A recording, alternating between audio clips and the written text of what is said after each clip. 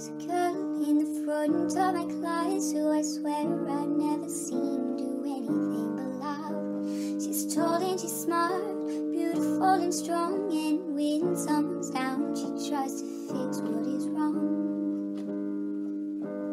How does someone so perfect feel so insecure as to scar her skin with cuts and burns and still want to hurt more?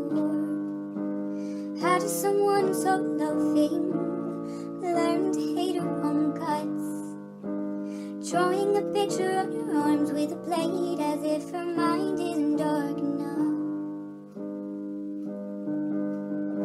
There is a girl in the front of my class whose eyes are glazed over like newly caught glass. The ghost of a smile inside her face, and she laughs as they tell her who's on first base.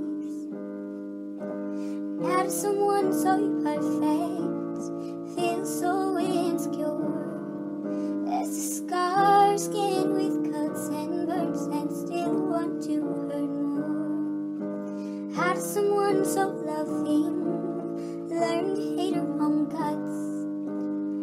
Drawing a picture on her arm with a blade as if her mind isn't dark enough.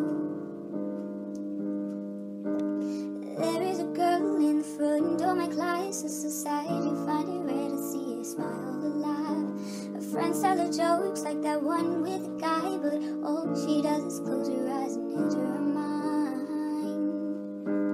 How does someone so perfect feel so insecure as to scar her skin with cuts and burns and still want to hurt more?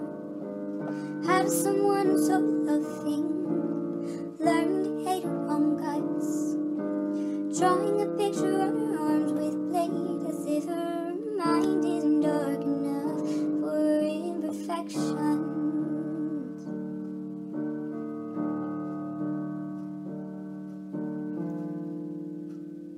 There was a girl in the front of my class who yesterday took the breath that was her last. She wrote a few notes, I'm sorry I didn't say, but my mind was messed up, you couldn't save me anyway. And to the girl in the back of the class, I feel the way I did.